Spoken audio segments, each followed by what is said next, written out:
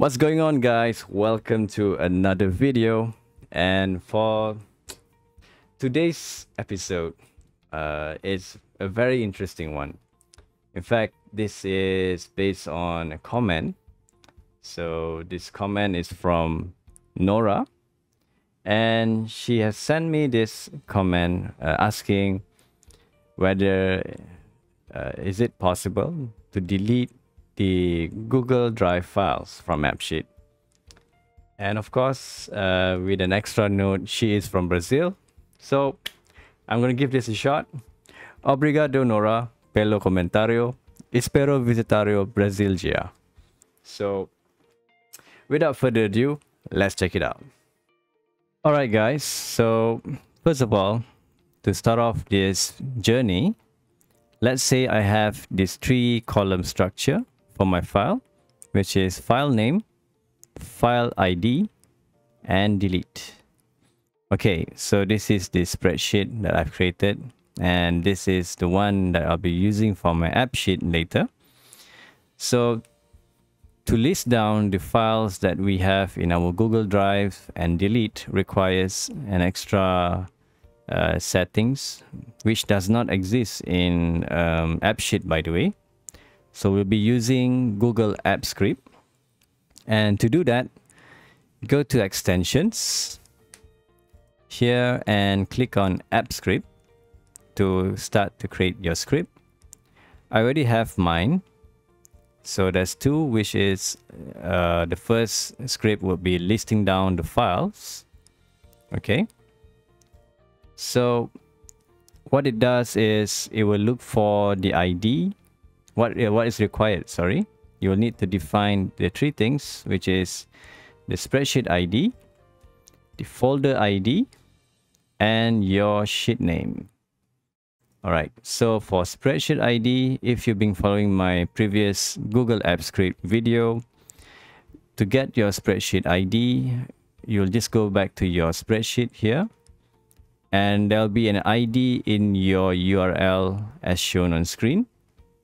So this is the ID that you'll be copying and paste it into your script. So folder ID, similar to spreadsheet ID, you'll get it from your Google Drive.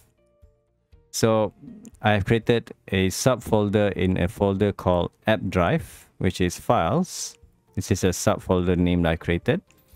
And in this file or folder is all the files that I want to list down in the spreadsheet or AppSheet itself. And this is where the delete will happen as well. Okay, so copy the ID from the URL of this particular folder. For my case, is this.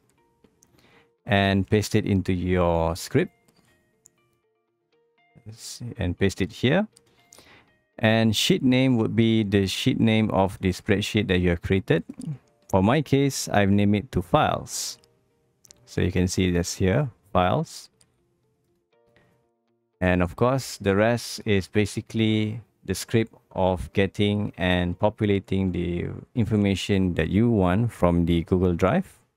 So we have appended the row for file name, file ID, and delete. So all your information will appear here.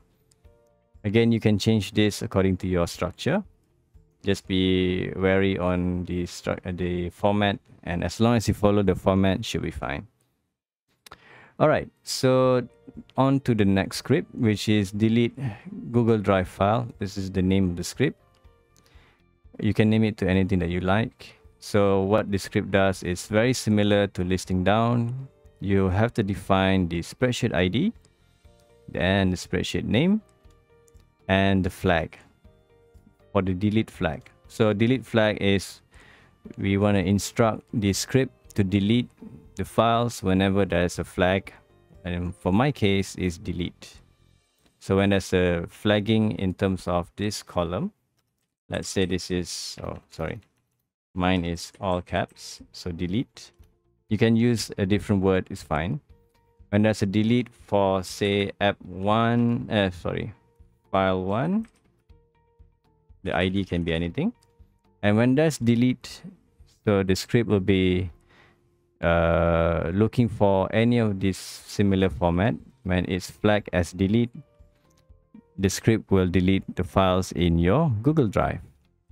So let's see that in action shortly. So once you have all this ready, let's start off with listing down the file.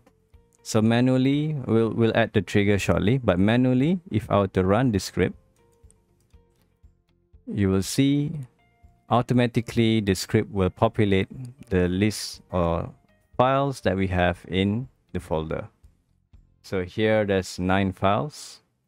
So I guess it's around 9, 2, 4, 6, 8, 9. So that's 9 files. So all has been listed here with their respective ID. And there's yet to be a flag. So we'll add this flag through the app later.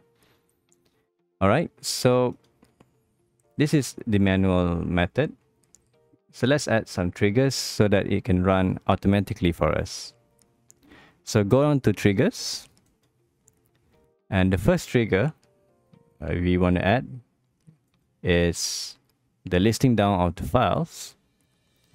And my personal preference, the event source is a time-driven event.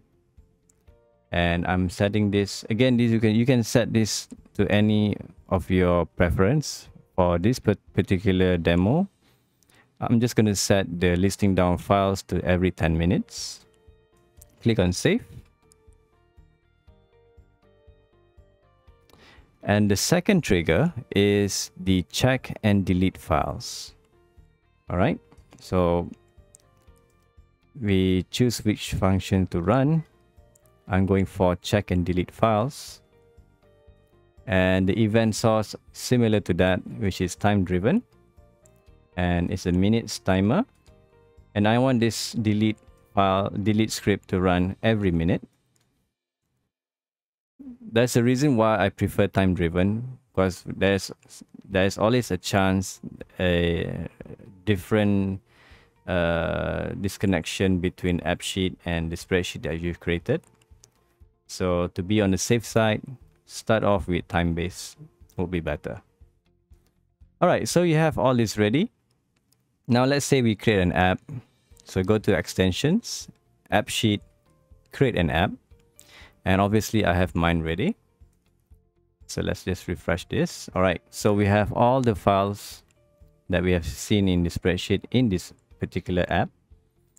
Now we want to create an action so that it can tag the delete input in this column. So to do that, go to actions, add an action for this file table.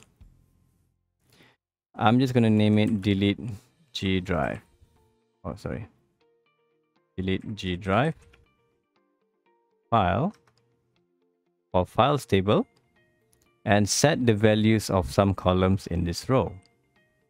So I'm setting the delete column, and since my flag is delete, so it will be delete.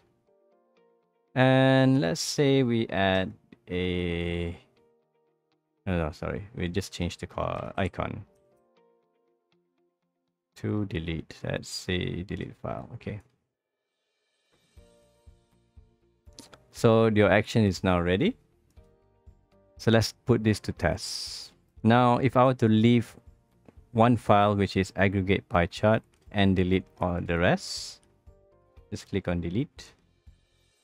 So I'll be deleting 8 files, so it will start to flag immediately. So as it flags, whenever there's a delete, it will start to delete the files.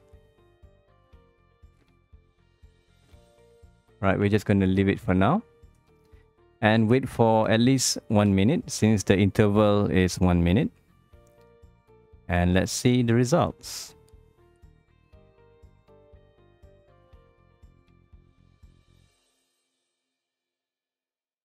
Now, as you can see, the delete happened to all the files that has been flagged as delete. And we are only left with one file, which is aggregate pie chart.png.